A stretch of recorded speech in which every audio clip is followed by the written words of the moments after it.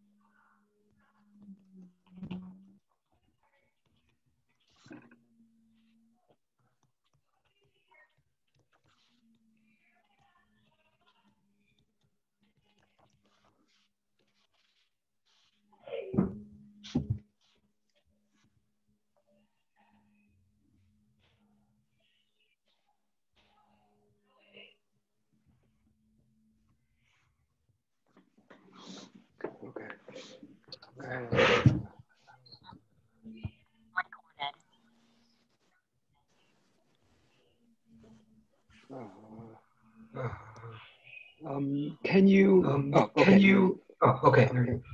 Okay. All kinds. All right. Hopefully. All right. Hopefully.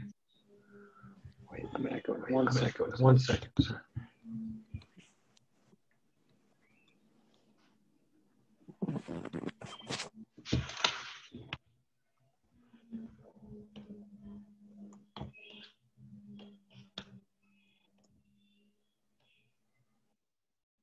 Okay. Okay. Hope. Can you?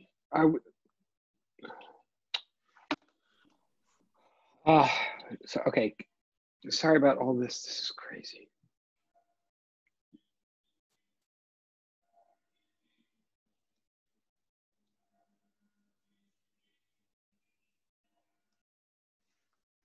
Okay. Lots of apologies, but why is this? Hold on.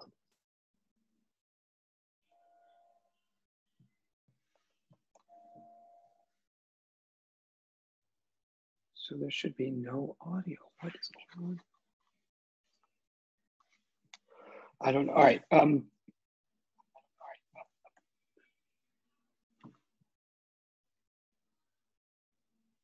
Why? I don't. Can you guys hear me?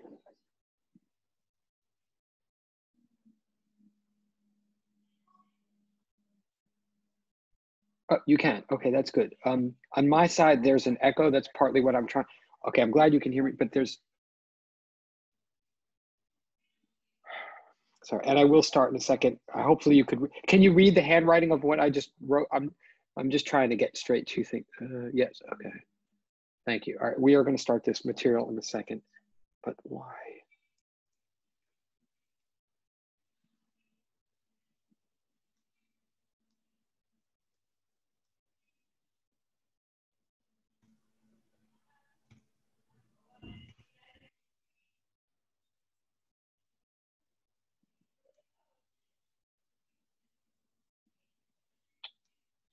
I don't know.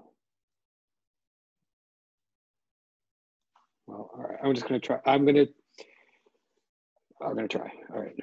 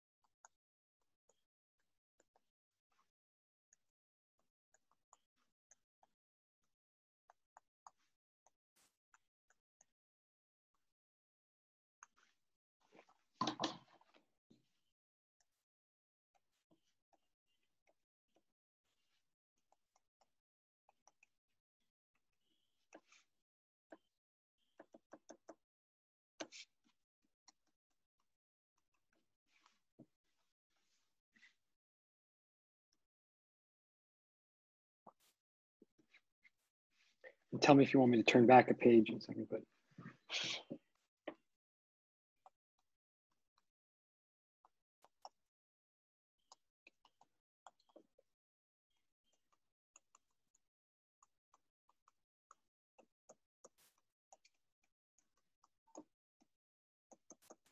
Basis. Let me see. Oh, it's gone now.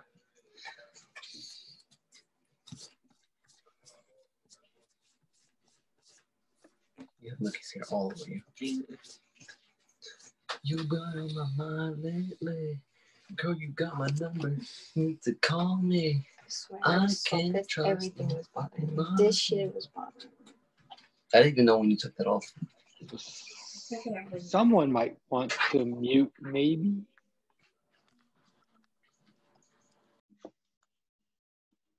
Thank you.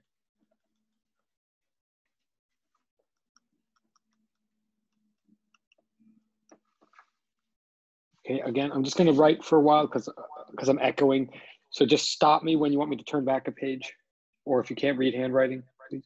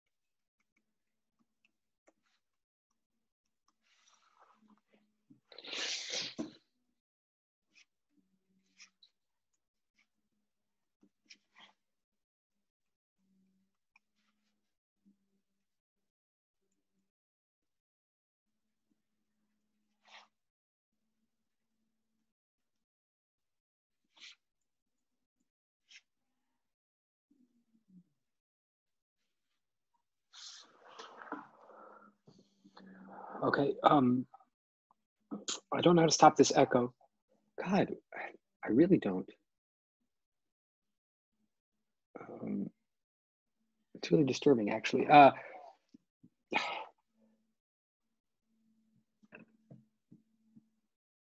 don't understand.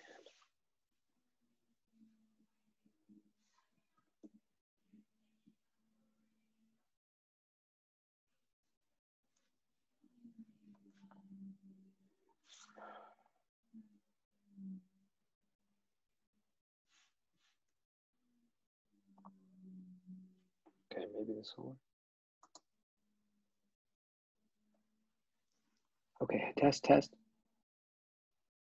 Oh, can you hear me?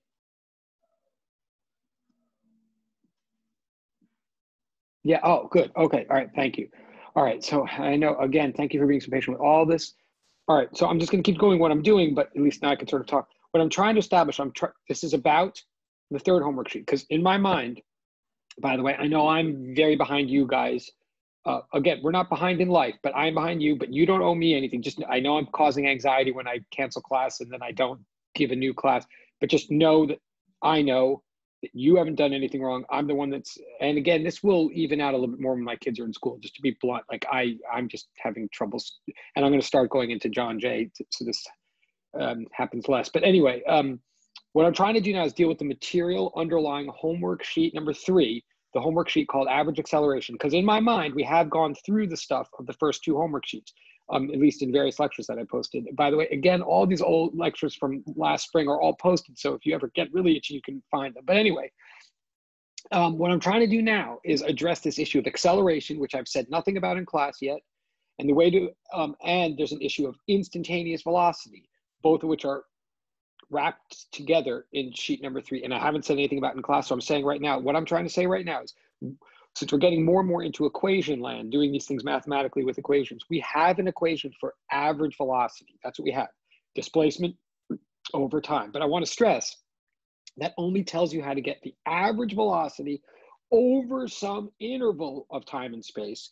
So it gives you one number that's supposed to apply to a whole stretch of time and space. If you want one number for rate, for motion, that applies to a moment, okay, that's something we don't have an equation for yet. Even as we sailed into homework 3, we didn't have an equation for it. In a way, we figure it out in the midst of homework 3.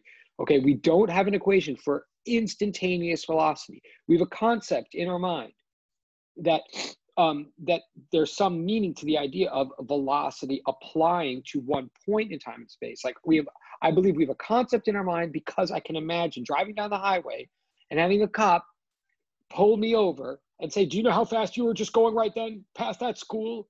Right? And he would mean, how fast were you going right then when you passed that school, when you passed the sign that said, do not go this fast? Like, you know how fast you were going right then? And if I ever said to a cop something like, well, officer, for the last hour, you know, I left an hour ago and I know I left my home, which is 20 miles away. So I'm going an average of 20 miles an hour. So there can't be any problem. Like if I said that to a cop, that would be really dumb on a lot of levels. Even if it was all true, it'd be dumb because that's not what the cop is asking. He's not asking on average, how fast are you going? Because it's true. I could have left an hour ago from 20 miles away, but I might have sat in the parking lot for like 30 minutes and then compensate it by going super fast for the rest of the journey, and it would average out to 20, but I'd still broke the speed limit somewhere. In other words, what the cop is asking is how fast are you going at a certain moment, at a certain instant, at a point in time.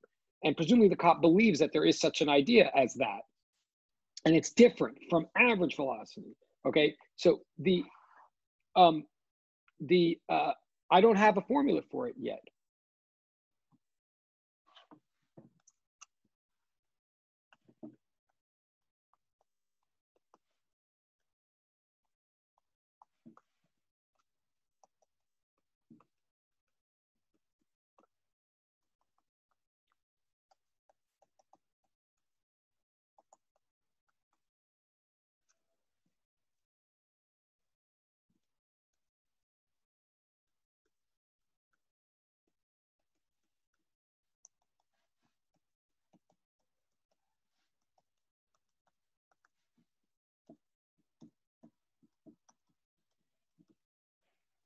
All right, if instantaneous velocity means, so from now on, if we're going to talk about instantaneous velocity, velocity not between 2 points, but at a point, if that's what it means, and I haven't written a mathematical definition yet, like on purpose. Oh, excuse me, someone's in the waiting room.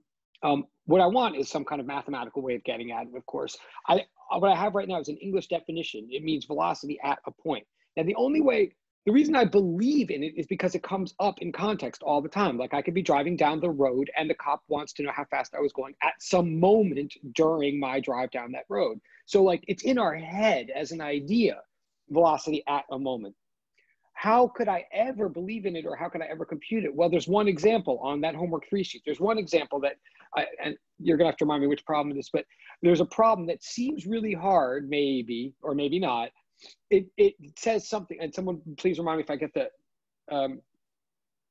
numbers wrong, but there's one problem that's trying to show you that the first way we ever, or the way we ever get instantaneous velocity is from from context.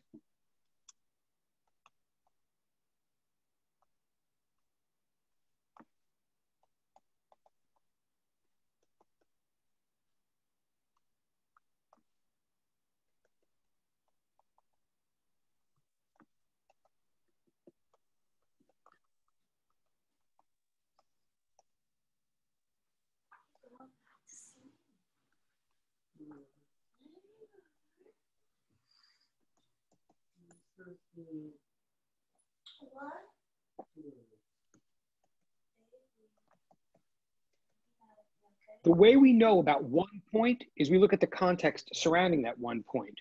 For example, and again, tell me if I'm going too fast or whatever, or too slow, but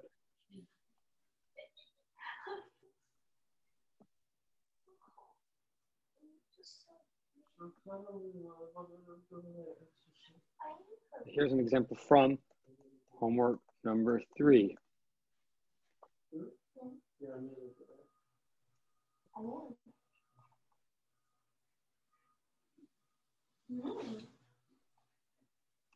Tell me if these numbers are wrong, but one of the examples is if I believe, I'm sorry. Not like that. Don't do it to your back. Yeah, it's just. Okay. I think maybe somebody should put on mute. Maybe it's something from my house, but I don't think so. Thank you. And I think, and again, we'll know, I know if you're following, you'll tell me if I've got these numbers wrong. I believe one of the examples on homework 3 is that I drive 40 miles in a half hour, and then it asks.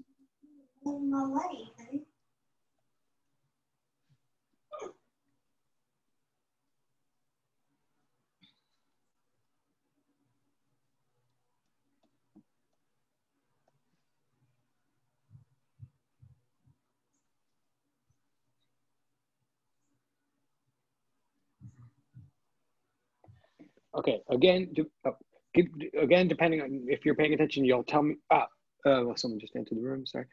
Someone might in the chat tell me that my numbers are wrong, that it's different numbers, but hopefully you'll recognize this problem from homework 3.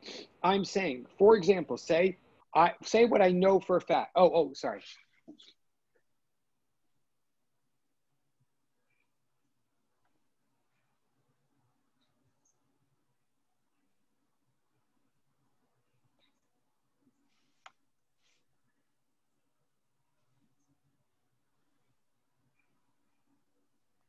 okay, assume some situation where I drive 40 miles, let's say, and it takes me a half hour, let's say.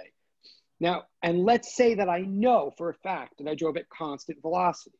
If I know for a fact that I never changed my speed, my velocity, for 40 miles, that took me a half hour.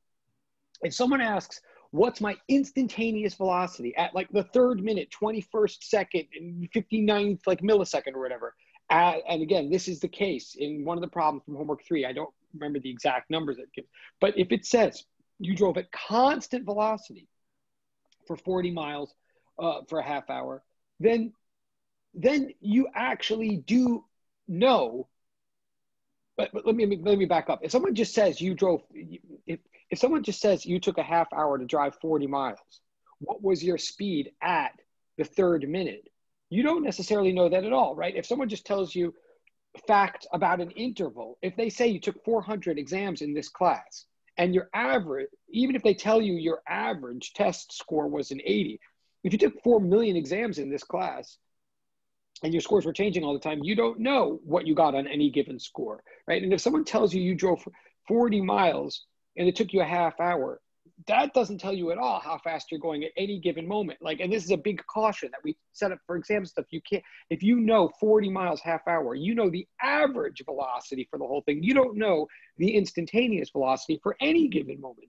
But if they say that your velocity was constant the whole time, okay, then you have a piece of information that nails down the context, right? If, and only if your velocity was constant the whole time, that is, if your velocity at any given moment was the same as your initial velocity, right? Then, and you could say only then, if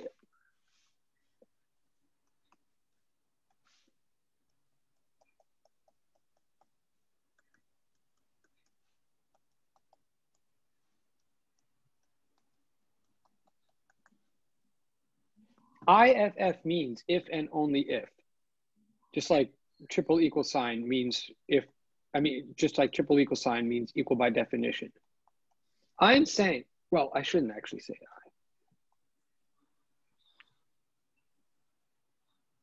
I am saying if the velocity never changes for an entire trip, then at any given moment, whatever the velocity is the same as the average velocity for the whole trip. Just like if you get the same test score on every single test, if I know for a fact that your exam average in this class is 95, that doesn't tell me what you got on any single test, unless I also know for a fact that you got the same score on every test. If I just happen to know, oh, she's such a good test taker, she just never changes her score, and her score is a 95, then I do know on any given test you name, you got a 95. So that's what's happening here in this problem. I am saying, okay, if you want to know instantaneous velocity, you get it from surrounding context. One way to get it, the easiest way to get it, is if the surrounding context happens to be a constant. Then you know it, okay? Other than that, we still don't know how to get it. Let me be more, what I'm saying is,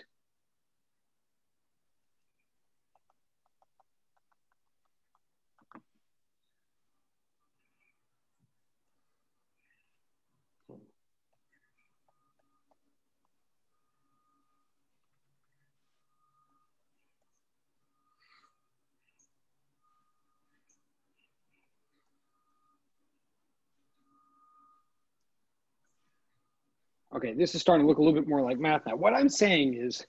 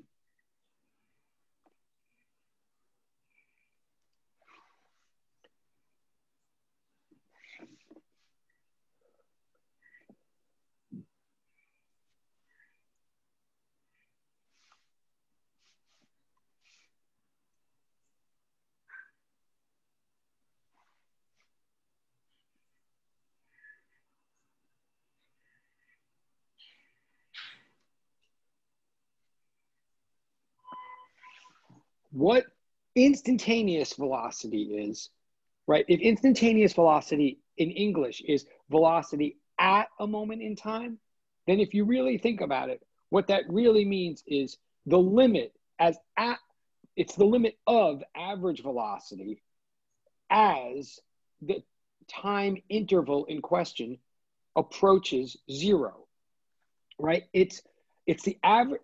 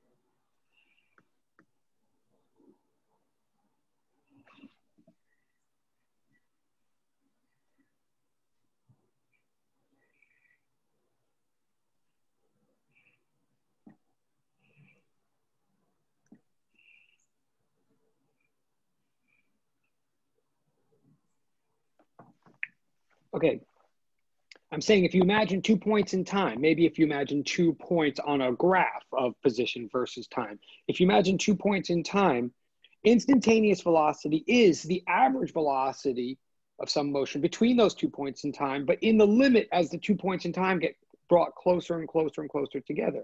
In other words, instantaneous velocity really is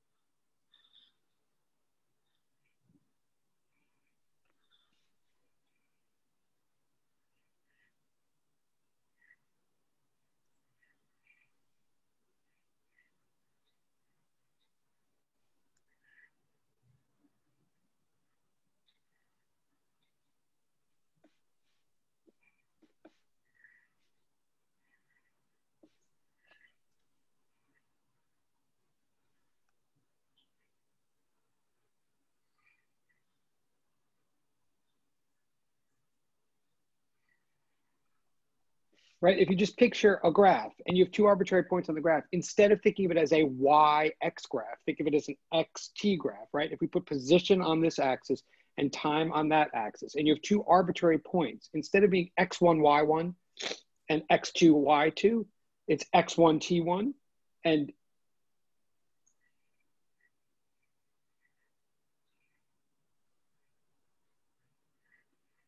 sorry, it'll be easier, sorry.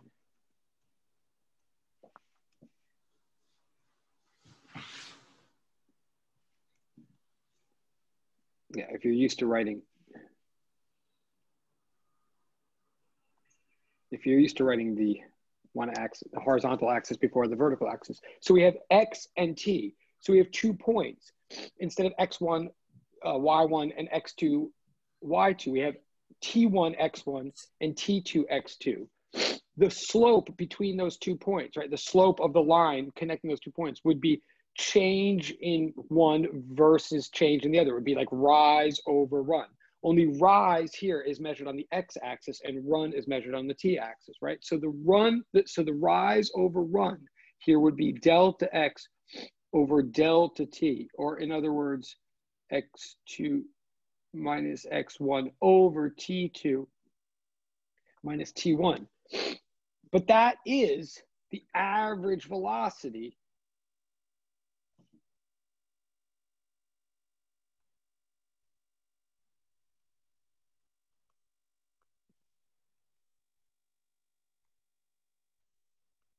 the slope of the line connecting 2 points on a position time graph is the average velocity of the motion between those 2 points on the xt graph. The slope of the line connecting any 2 points is the average velocity. But the line, right, the straight line between any 2 points is not necessarily how the motion actually occurred. It's just like nothing actually moved directly from one point to the other. It went on that curvy white path, right?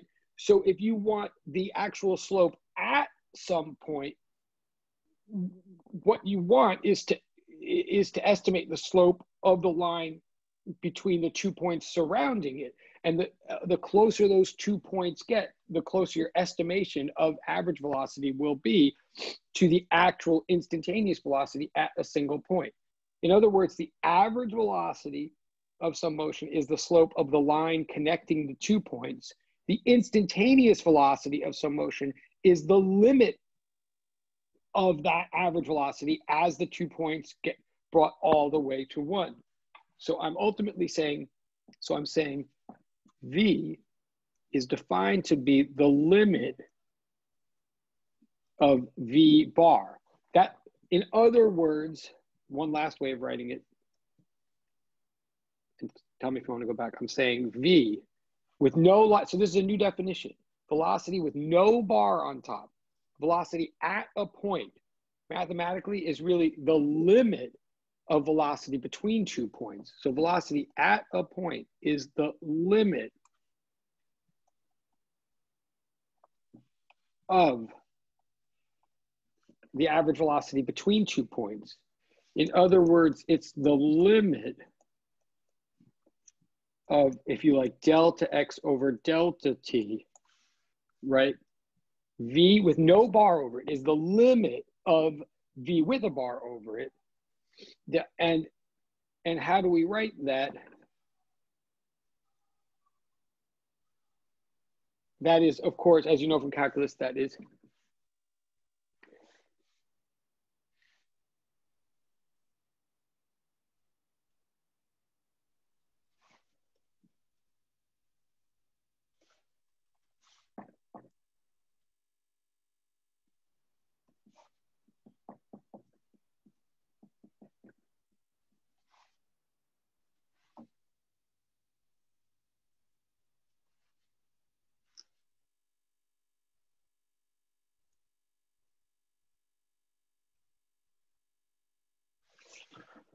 okay, what this says in English on the side, if you can read it, is instantaneous velocity then. Now, I still haven't given an equation, right? But, I mean, well, I have, but I haven't given a method. I'm saying instantaneous velocity is the limit of average velocity. I'm saying instantaneous velocity is the derivative of position with respect to time.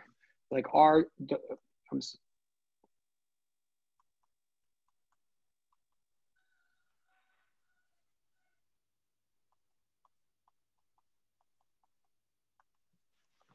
okay, and I am trying to subtly say, and I'll move on now, but something, because I know in a way you know all this from calculus, but in a way no one knows anything from calculus sometimes. Just notice when you shift from deltas to D in calculus is what we use when we shift from the finite case to the infinitesimal case.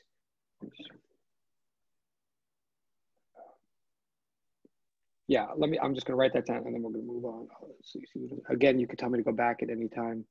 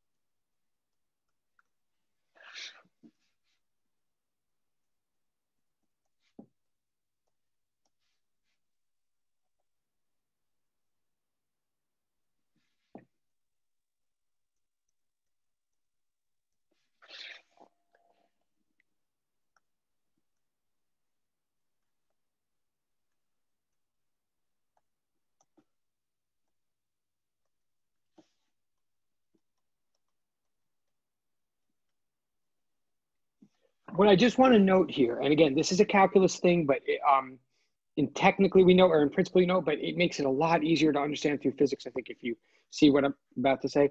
I'm saying delta, the triangle thing, capital delta, that you use in math all the time. People often think delta means change. Sure, delta can be used as change, but I think it's even easier to think of delta as meaning difference, like d delta for difference. Now, delta, it stands for a certain kind of difference. This is the part that you might not have ever put together from math. Like when we say delta y over delta x, rise over run, we mean difference in, delta y over delta x is y2 minus y1 over x2 minus x1. Like,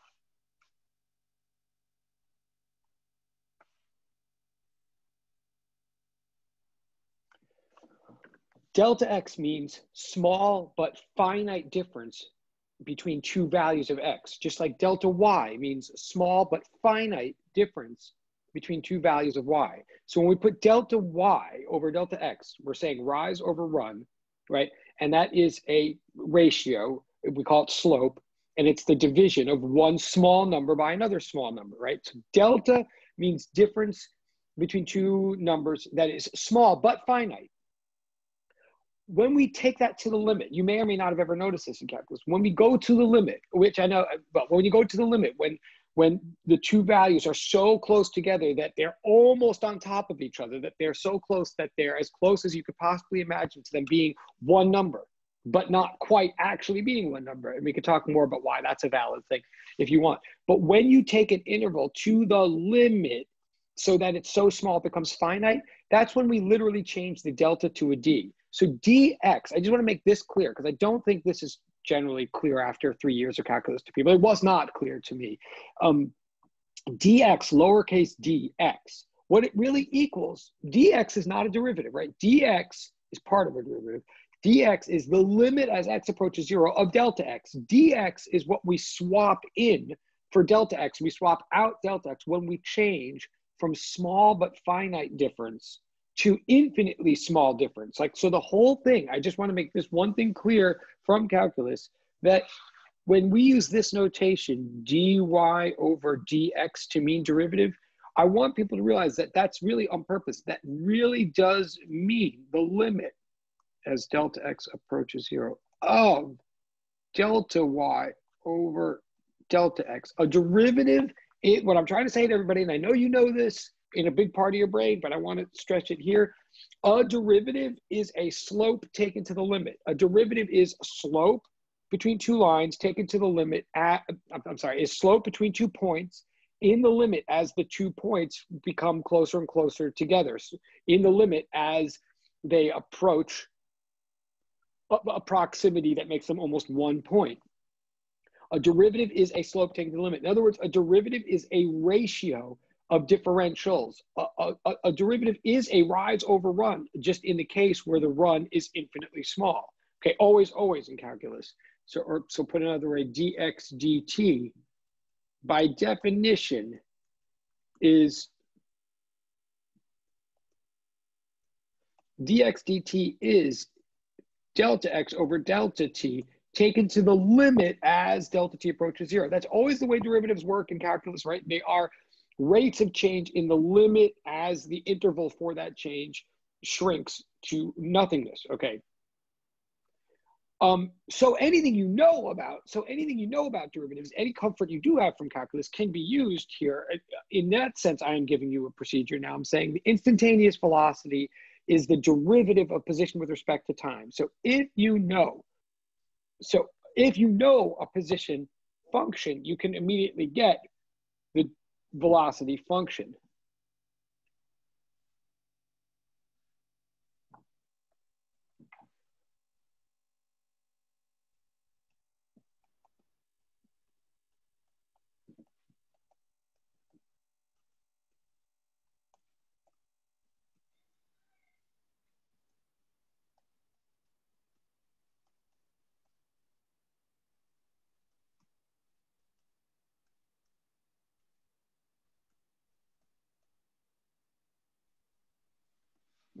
One thing, remember, a function in general is put a number in take a number out, right? A function is something where the input is a number and the output is some other number. I mean, there's other rules about functions too, but first and foremost, a function is a relation, which means you put a number in, you get a number out.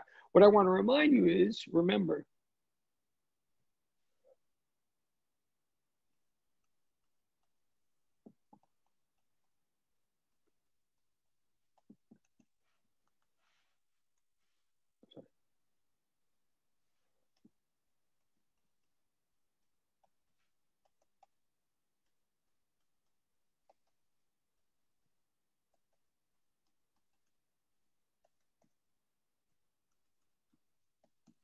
now just note, a function takes one number in, pops another number out. The function has an input and an output, and you can map it on a graph like it has an X coordinate and a Y coordinate. That's like a function, right? An operation takes a function in and spits a function out. What the heck am I talking? Like, why am I bringing this up now? What is that? Well, derivative from calculus, the thing that was required for this course, and who knows like where it's going to come over. Whatever. The things that you do in calculus, like take derivatives, are operations. A derivative takes a function in and spits a function out. Just remember, right? A derivative can never, directly speaking, produce a number. You cannot take the derivative of a number. You can take the derivative of a function and it'll spit out a different function. Then you can evaluate that if you know particular values, if you know more information. Then you can evaluate and get a particular value. That's just like with integrals, right? You can integrate a function and get another function. And if that's an indefinite integral that you're doing, then you're done there. If it happens to be a definite integral, then okay, you get a new function and then you can evaluate that function and spit numbers out of it. But when you differentiate, you do it to a function, you get a function. So just as an example, so if I'm saying instantaneous velocity now,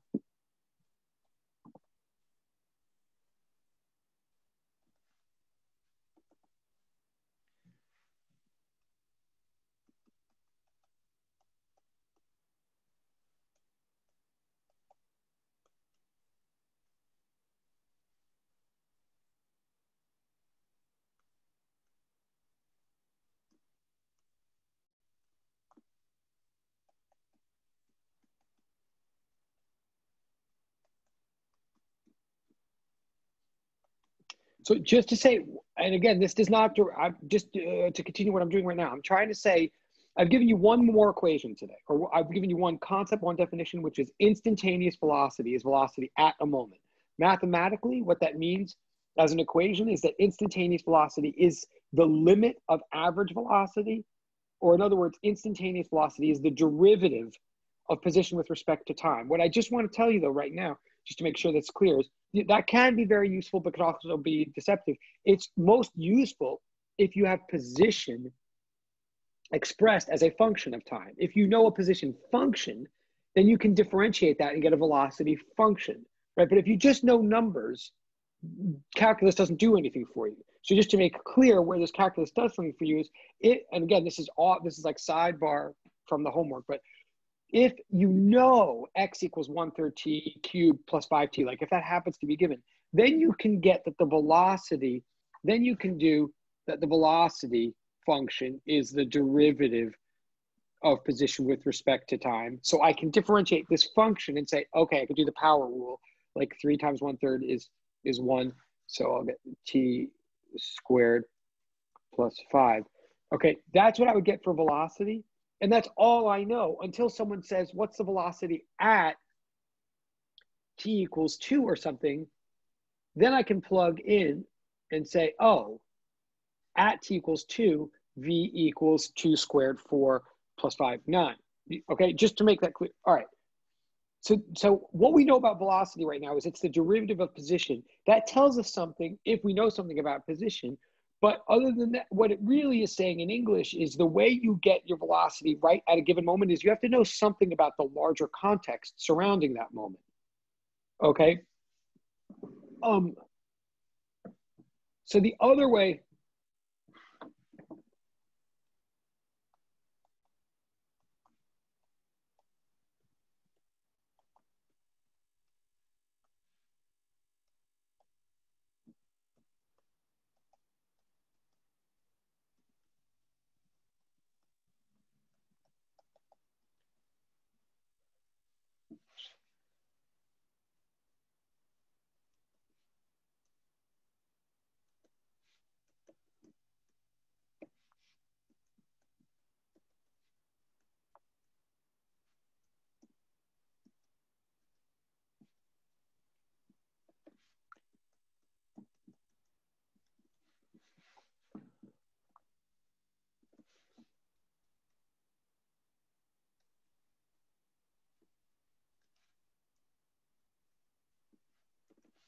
Okay, just again, just to try to bring this now back to the thinking underlying homework 3, okay? Because we're, the question at hand is like, how could you know how fast something's going at a moment? We sort of have an idea of how fast something's going on average from here to there, if we know how far it went and how much time that took and divide, but that's average in an interval. What if we want to know how fast something's going at a moment?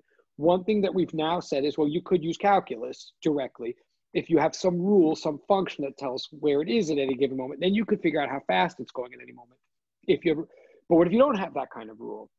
Well, let's go back to number line, something we did at the end of the number line sheet, which I know was like 2 weeks ago. But toward the end, like the number line sheet was like maybe a little bit not so hard until toward the end. And I remember a couple of people asked questions right at the end.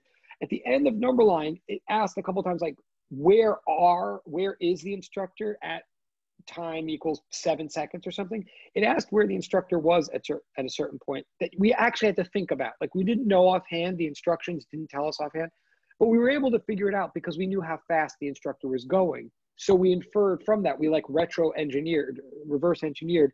We knew how fast the instructor was going, so we were able to figure out where he was at a given moment. In other words,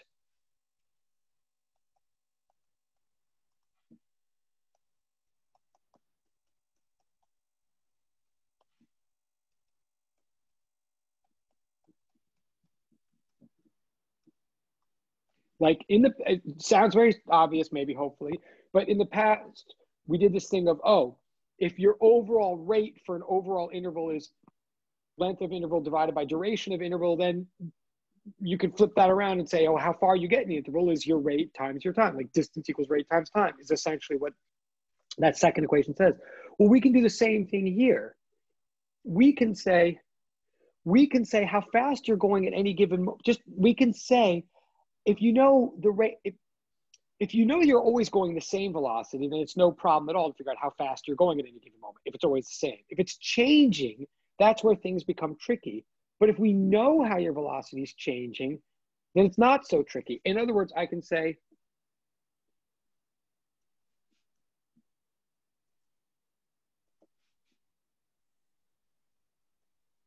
okay, this is a new equation now. And I'm going to summarize on the next sheet, like what equations we have so far and what we don't. But I'm introducing this for the first time. I'm saying, and this is again, all related to homework number 3. I'm saying, let's define from now on A with a bar over it, define triple equal sign to be change in velocity per time. Remember, like V means velocity. V with a bar over it would be average velocity for some interval. But now we have some concept of velocity at a moment without a bar over it. I'm saying change your velocity from one moment to the next, and we're going to call that acceleration. Your average acceleration for some interval is is the rate at which you change your velocity throughout that interval. Okay, so to summarize so far,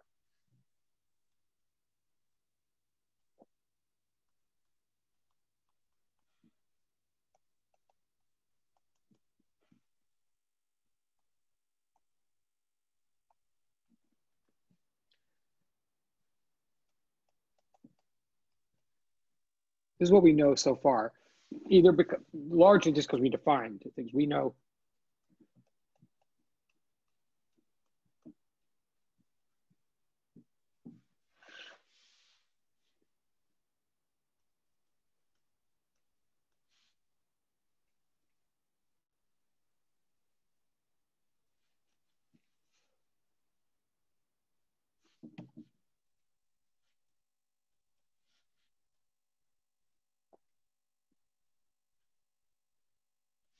I'm going to say, this is what we have so far.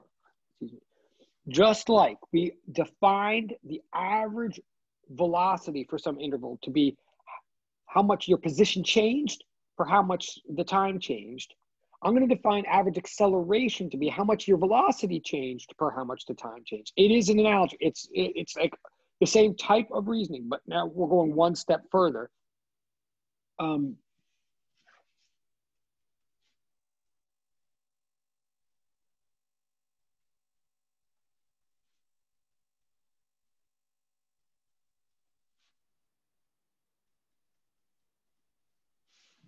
And if you're following what I'm doing, I can even go another step further. I can say, if this is true, so remember, averages apply to intervals, instantaneous quantities apply to points. So I can have a position at a point, I can be somewhere at a point in time, and we call that a position, and it has X with no bar over it. I can have a velocity at that moment, we call that an instantaneous velocity, and it would have no bar over it. If you change where you are from time to time, we call that average velocity. If you change how fast you're going from time to time, we call that average acceleration. We can even go one step further and say, okay, instantaneous acceleration, if you're following, this will be the limit of average acceleration, if you see what, okay? So in effect, you could say we have four equations, if you like. Two of them really tell you how to compute something. The other two say refer to calculus for the computation. This is what we have so far, but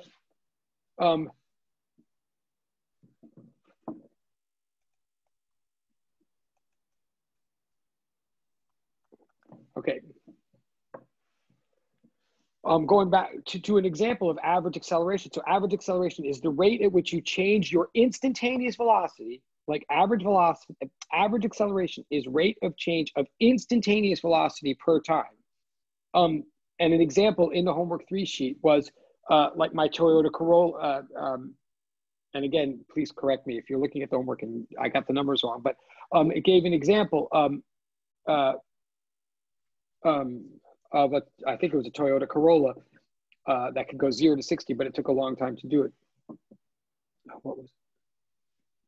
And please, if someone is still with me and still looking, if someone could remind me the problem on, well, I can look it up too, but if someone has it quickly, on homework 3, one of the warm-up acceleration examples is of a Toyota Corolla, but I'll do a quick example now until some.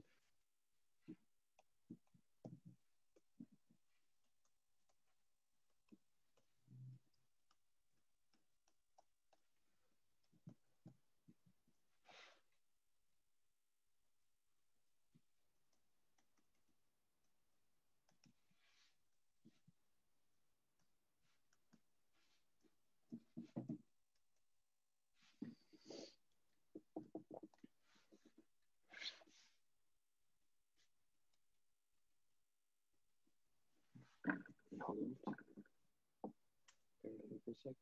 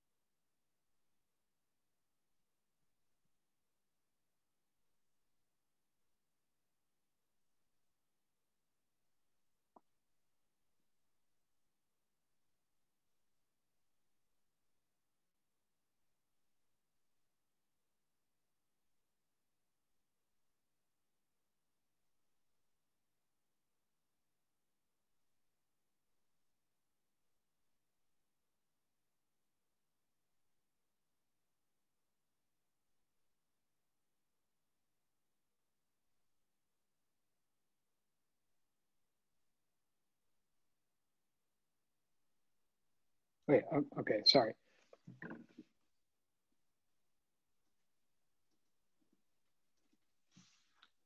Okay, and this is, okay, so sorry. So this is example 3 from the homework. We actually have done now example 2. If anybody's still with me, and it would be difficult to be, but in principle in this lecture, I've already now covered example 2 from the homework, from this sheet. Now I'm doing example 3 from the homework sheet. Like I have a Toyota, it says, I have a Toyota Corolla that goes from 0 miles per hour to 60 miles an hour. Okay, it goes 0 to 60. But any car can go from 0 to 60 in principle. I mean, what makes one acceleration more impressive than another or higher than another is how much time it takes me to go from 0 to 60, right? Like no car commercial in the world would ever go like, the new Ferrari does 0 to 60. like that doesn't mean anything. If they say it goes 0 to 60 in 1.3 seconds, then like supposedly that means something because it took such little time to change speed so dramatically. So just like, by the way, just like saying I'm a really fast runner. I'm a really fast runner. Oh, how fast a runner are you? Well, I can do the 100-yard dash. Like if I just say that, I can do the 100-yard dash. That doesn't say that I'm fast at all, right? I can run 100 yards. Maybe means I have endurance, but it doesn't mean I'm fast until I say I can run a 100-yard dash in 0.3 seconds. The lower the time, the faster the rate. Same thing with acceleration. Going from one speed to another, it doesn't mean anything about acceleration. Doing it in a certain amount of time does. So in this example, if I want my average acceleration here, it's going to be the change in my velocity, per time, just like average velocity is change in position per time. Okay, so in this case, the numbers given here in the homework example about the Toyota Corolla, my final velocity there is 60 miles per hour. I started with a velocity of 0 miles per hour. Now, according to the problem, I was told it took me 2 full minutes. Those are the facts of the problem. So I can put these facts into the definition and say, okay, 60 minus 0 is 60 miles per hour over 2 minutes. I can do this. And what I'll get is 30. But now if I'm a scientist and I'm careful about my units, I do have to keep track of the units, but it doesn't mean anything's wrong yet. Wait, I'm going to write on the other side. I'm going to write on the next page. I have 30 miles per hour on the top, but minutes on the bottom. Is that a problem? Well, yes and no. Let me at least, miles per hour mean miles per hour, right? So what I have is miles per hour, and this is all per minute. Now, this is actually not a horrible, first of all, that is the answer. That is an answer. My acceleration, and again, this is from homework number 3. I know I'm all over the place in a way, but really in a way, I'm just very slow. Wherever you are, please be looking at homework number 3. This is like example number 3. This is exercise number 3 in homework 3. It is just a plug-in, but I'm trying to make a point about something. You've got this Toyota. It takes 2 minutes to build up from 0 speed to a speed of 60 miles per hour. That means it's speeding up 30 miles per hour every minute. Now that is a valid acceleration. Let me just say, starters, the average acceleration of this car is 30 miles per hour per minute. I'm sorry, someone's in the waiting room.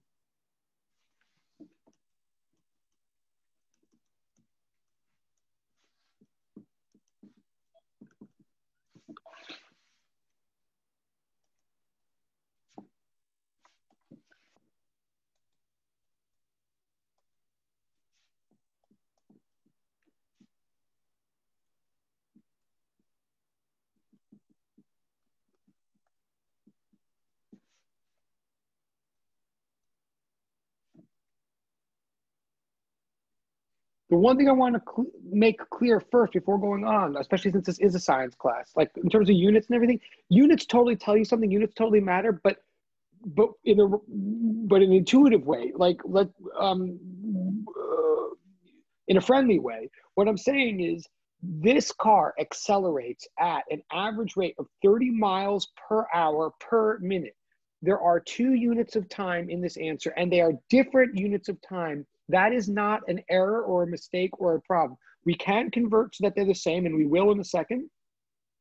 But not only is this a legitimate way to say something, but it actually, in many ways, is a more clear way to say something. What we're saying when we talk about acceleration now, average acceleration, is that every minute, this car gains speed, an amount of speed of 30 miles per hour. Like speeds are distances per times. And this guy is gaining speed every unit of time. So every minute, this car is gaining on average 30 miles per hour of speed. And that is a legitimate thing to say. And in my mind, it actually is clearer than some other things I could say. I'm saying every minute, this car is gaining on average 30 miles per hour of speed. It's average because I don't know that that's exactly what's true. Like it could be like slamming on the accelerator and then pulling back. I don't know. but it gained a total of 60 miles per hour, and it gained it in 2 minutes. So on average, it gained 30 miles per hour per minute. Okay, there's 2 times in the denominator, and you can say literally, like you can write it the way I did, 30 miles per hour minute. Now, you can also convert to make the units consistent. I mean, to make them the same. You can, and in some ways that makes it simpler, but in some ways it doesn't. It's a choice, but I think it asks you to in this car. But so far, so one answer, so in miles per hour per minute, we got was 30 miles per hour, and they're both in the denominator. Okay, but we can convert. We can make it all minutes or all hours or all seconds, you know, whatever. We can be consistent. We can also convert the miles to meters, but I don't think there's any real reason to do that here, unless maybe it did it ask to? Maybe it asked to. Oh yeah, no, right. So we can leave the miles as miles, but just for consistency, it wants to see if we can convert those miles per minute into seconds and seconds. Okay, sure. And let's just be careful. We're going to do this once just to be careful. The way so we've got this miles, I'll try to be more per hour per minute. So I know I want to multiply by conversion. Now, again, everybody does unit conversion differently, slightly. In a way, everybody hates unit conversion, believe me. No one finds it interesting in a way, but it is super, super powerful, and one does want to not have it as a hurdle. So the way I do unit conversion, just if it helps anybody, is, of course, I have to know my conversions. I know that there's 60 minutes in an hour, and I know there's 60 seconds in a minute. The question is always whether to multiply or divide. Like for most people, the issue is, am I multiplying or dividing? But the way I always do it, just so you know, I always multiply. I always multiply, and I always multiply by 1, right? Something that equals 1, because that's what's always legal. But to decide, so I always multiply, but I just decide whether something goes on the top or on the bottom by making sure units cancel out. So in other words, I know I'm going to multiply by, I know there's 60 minutes, 60 minutes in an hour. Sorry. I want to convert both of these to seconds. I know, for example, I want to convert those minutes to seconds. I know there's 60 seconds in a minute, but it's the minutes I want to cancel out. So I want minute on top and seconds on the bottom. When I want to get rid of these minutes and convert them to seconds, I know I've got to cancel out minutes. So I put the minutes on top and the seconds on the bottom, and I say, oh yes, there's 60 seconds in 1 minute. Now that would be multiplying by 1, right? So the minutes will cancel out, and I'll have seconds, but I also want to cancel out those hours. So I'm going to say, well, I'll do that first. So I have 0.5 miles per hour seconds, right? The minutes canceled out, and I was left with the seconds, and I divided by 60. Now I got to do the same thing to get rid of the hours and change them to seconds, just because the question's asking for seconds squared. So I know there's 3,600 seconds in an hour, but I want the seconds to cancel. So I'm going to put the seconds on top.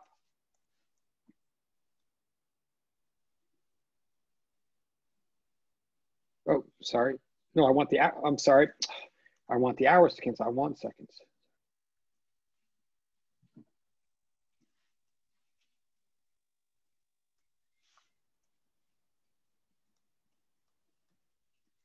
Okay, so the hours are going to cancel, and I have 1/2 over 3,600. So I'm going to have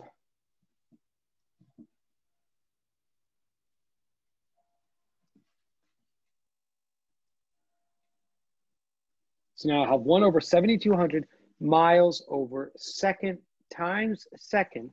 Okay, that's a crazy number, right? This is all solving for A, and we're going to end after this example. So 1 over 7,200 is a tiny, tiny number. Excuse me for 1 second. Sorry.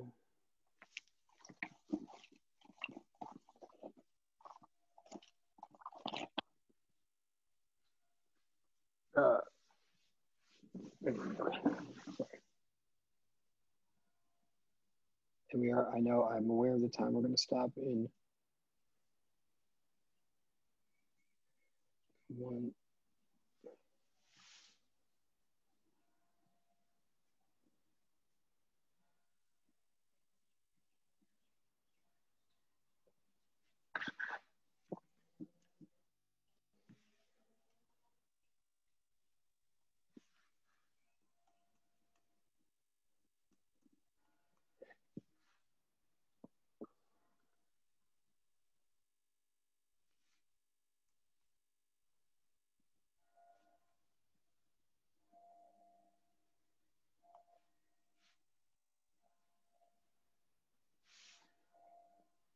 I might be missing a decimal 1, 2, 3, 4. I believe that's correct. So first of all, 1 over 7,200, tiny, tiny number. It's 1.39 times 10 to the negative fourth, I believe. Yeah, I believe you could do it. Might be 10 to the negative fifth, but I think that's right. But notice that the units that I get in the end are miles per second squared. Second squared just meaning seconds times seconds. It doesn't mean we're really squaring time or anything like that, but it does mean that there have to be 2 references to time that come into the answer. We could have said miles per second. We could have said miles per second per hour. We could have said miles per minute per second, or we could say something like miles per second squared, but there have to be 2 references to time in the answer because it's a rate of change per time in something that's measured in time. All right, but this is the average acceleration for that example. Average acceleration is rate of change in instantaneous velocity per time. I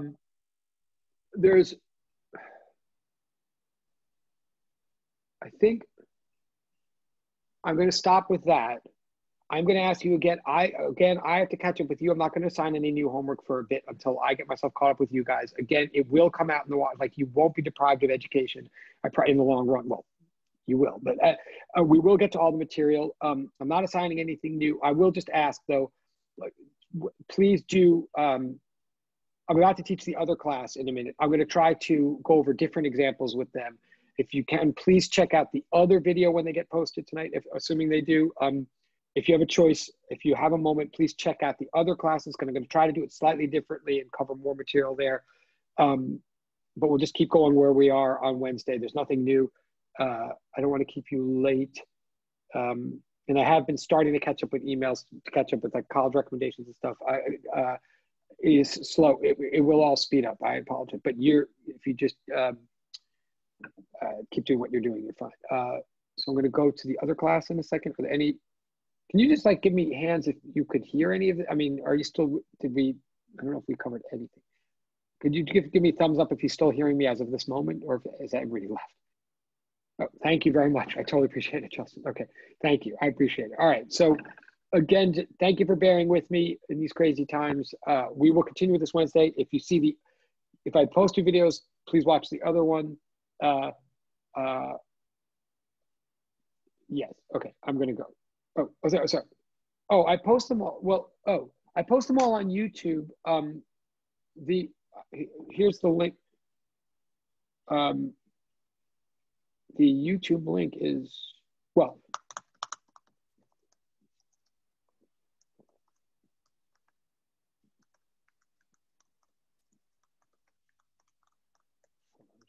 YouTube channel is Professor Yaverbaum. I know that this, I have to fix, this link does get you to the link I'm about to type does get you to the channel, but I know it gets you to a playlist from a different class. So you have to pop out of the playlist, but this does work, and I will try to have a faster link. But so yeah, and of course, one advantage of subscribing is you'll get notification every time I post one, but they're all on the channel, Professor Yaverbaum on YouTube. That link does get you to the channel, but it doesn't get you, it gets you to the wrong playlist. I apologize. So I'll make a new link at some point. I think actually, I'll try this. I believe this actually.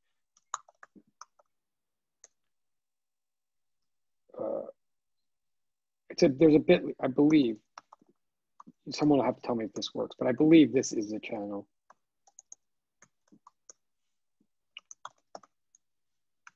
Or however, I always forget how bit.ly.